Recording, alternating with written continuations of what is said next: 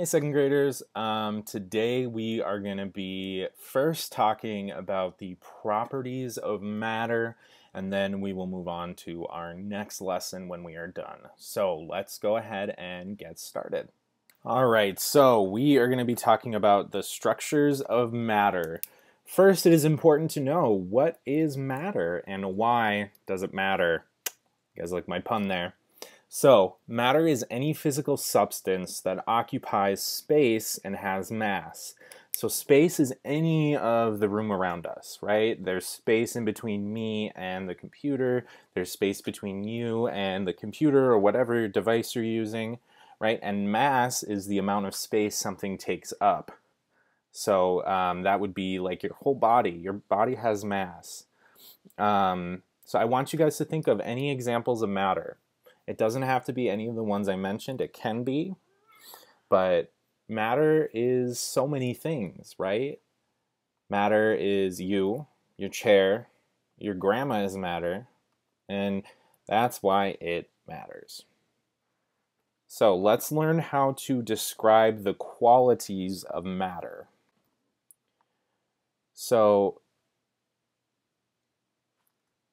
got cut off.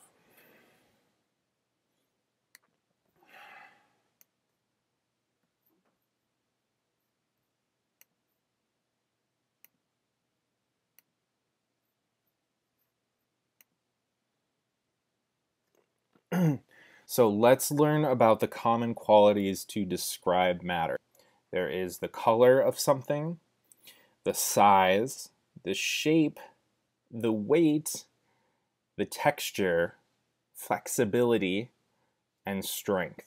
So we're going to break those down just a little bit more here. Color, obviously, we can all see color, most of us. Even if you're colorblind, you can see some colors, but color describes the light reflected by the object, determined visually.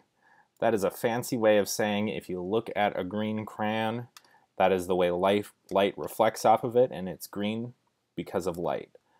So we can just say that the color is green. That's all you have to write. Size, the bulk or proportions of an object. Okay, so that would be, the size would be like, okay, like if it's a really long or if it's really short, small, big, words like that. Shape is the quality of an object or body in having a surface or outline. So that is just shape simply. So if I look at my pencil is kind of like a line. It's a long pointy line, right? Or you can say my computer screen is square. You can say that my picture frame is a rectangle, different things like that. Weight is the amount of heaviness or mass, the amount something weighs. So I think that's pretty self-explanatory. We all know that word pretty well. Texture, that is the look and feeling of a surface. So the top of my desk is very smooth. The outside of a rock is very rough. Those are the ways that you would describe texture. Now, flexibility is the ability to be bent without breaking. Now, some things we can just kind of look at and see that it's not flexible and that it would break if you did try to, like a pencil. That's a really good, easy example. Piece of paper, however, is very flexible, right? You can bend it many, many times without it breaking. It's a really strong material in that way, okay? And then strength is the quality of being strong. So is this matter a strong object? Can I observe it being strong? A rock, right? You could set a bunch of stuff on a big flat rock and it would be really strong and be able to hold it, right? So we are going to practice describing objects. I want you guys to think of qualities of this pillow, okay? Remember our qualities. I have them listed on the screen. They are color, size, shape, weight, texture, flexibility, strength. I'll give you a minute here.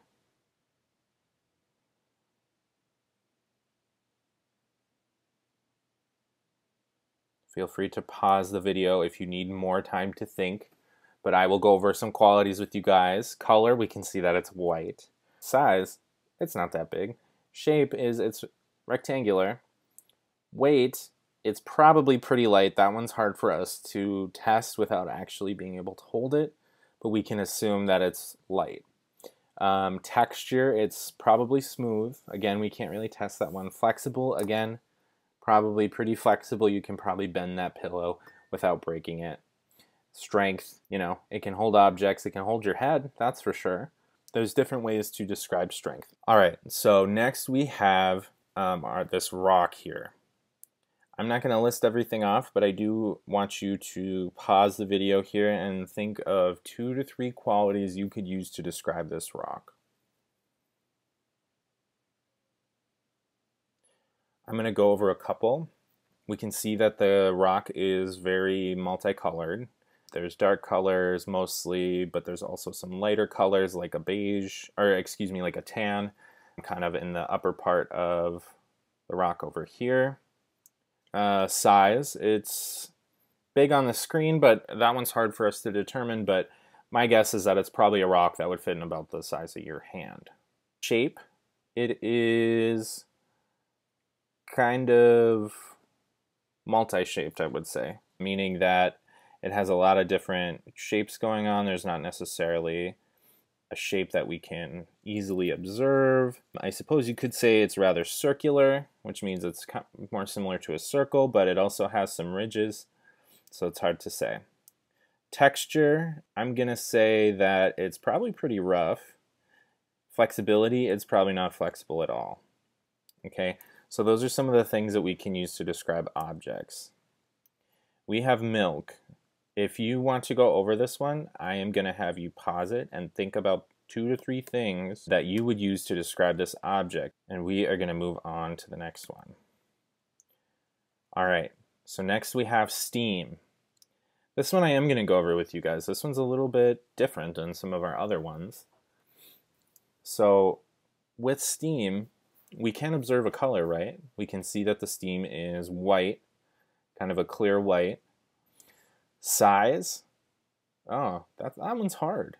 I guess we could say that the steam that we can see is pretty big.